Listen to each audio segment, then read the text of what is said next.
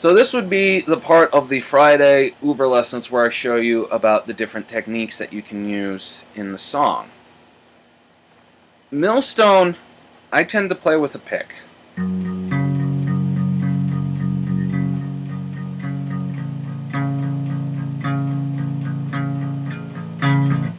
It gives me more of an edge so that I can kind of put an accent on beats 2 and 4 of these power chord 2-string verse and pre-chorus riffs, but it also just gives me that little extra drive. Even though it's a slow song, it kind of just keeps things chugging along.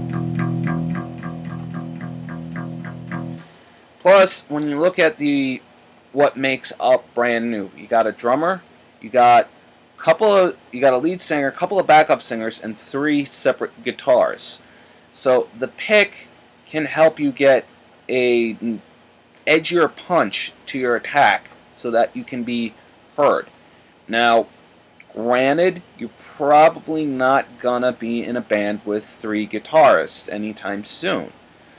Well, and even then, you can fiddle around with the EQ on your amp so that you get that extra cut. Ways to do it with your fingers.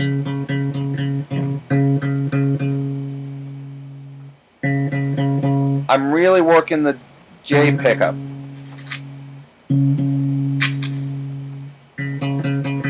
The J pickup does give you a bit of an extra boost.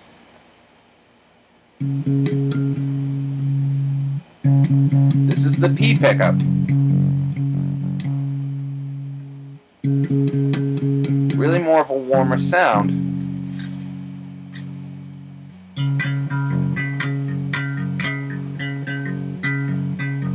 When you got the J pickup going along with the P pickup, you can get more of an edge. Now, if you're using your fingers in these string crossings, you got to make sure that you can keep a smooth, even attack, even if you're playing one with an accent.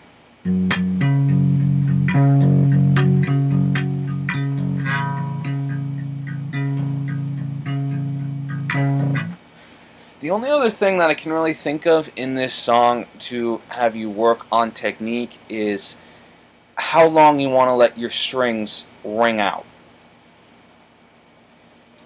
How long you let your strings ring out can drastically affect the song overall.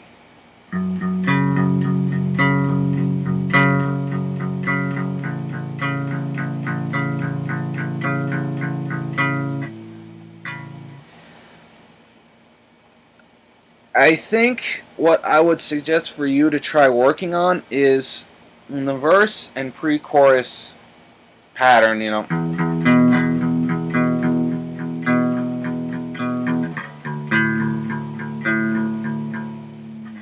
What I would suggest to you is to start working on just letting the notes that you play on the A string ring out, just let them ring. But whatever note you hit on the D string, cut it short. And there are a couple different ways you can do it. You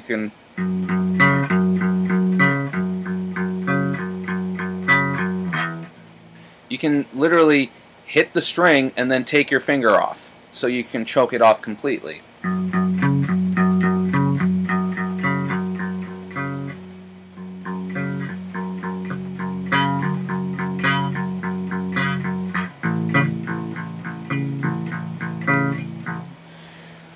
Honestly, that's the easiest way I can tell you. I was trying to come up with ways where you can, you know, palm mute with your hand.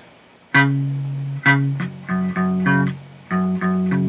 that just makes your right hand all screwy, and using your pinky to try to mute it.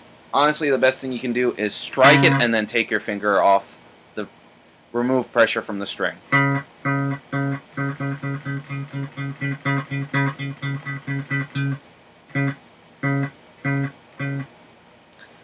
Work on those things. And now you get to hear me sing.